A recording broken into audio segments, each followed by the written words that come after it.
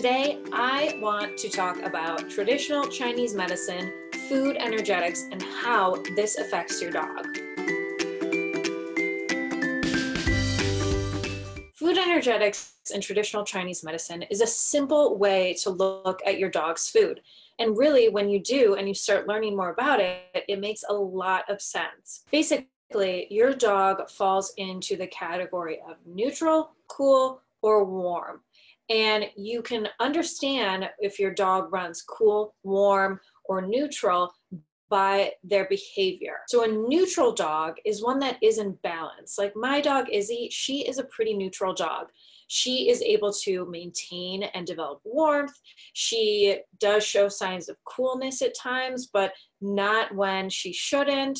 She is quiet inward. She's a confident dog. Foods that she eats don't really affect her warming or cooling state. And this is really important to understand because when looking at TCM food energetics, really it comes down to the food. So for example, turmeric, that is a warm, or actually it's a pretty hot herb in food energetics. So if I give my dog Hudson, who happens to run warm turmeric, he can start flaring up, even though it's an anti-inflammatory. Whereas my dog Izzy, who runs neutral, she tolerates it just fine. Her body is in balance. So let's talk about warm dogs. My dog Hudson is a warm dog. He likes to lie on the cool floor. He seeks out areas that are cooler. While he likes to sunbathe, he gets hot pretty quickly.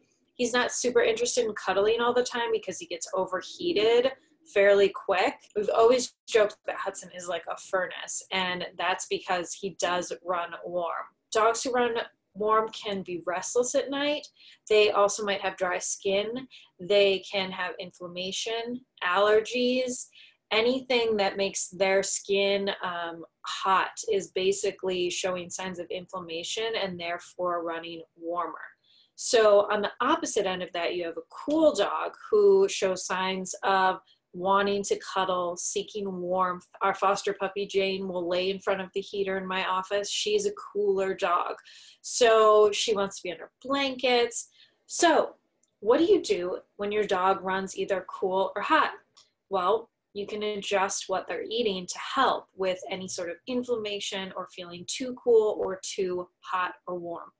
So cooling foods that you would feed to a dog that runs warm or hot. So for example, what I feed to my dog Hudson, rabbit, duck, fish, those are all cooling proteins. Kelp, spirulina, flaxseed, kale, spinach, celery, broccoli, those are also all cooling foods that you can feed to your dog that runs warm.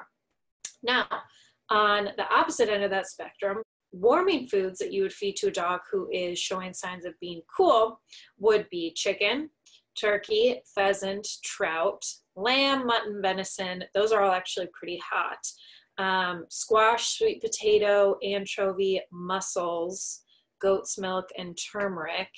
Oh, and ginger. Those are all warming foods. Now, for your neutral dogs, or foods that can be fed to a cold or hot dog because they're neutral are, again, some fish, herring, sardines, salmon. Beef is a neutral food. Pork is a neutral food. Cabbage, green bean, peas, those are all great neutral foods. And I have a full sheet on this that you can print out and save.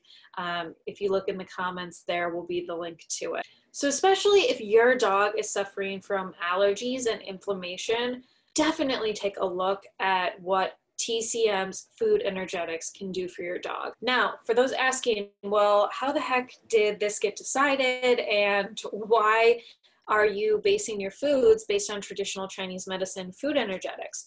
Well, it's because TCM looks at vitamin and mineral contents in addition to the sensations that food have on our bodies.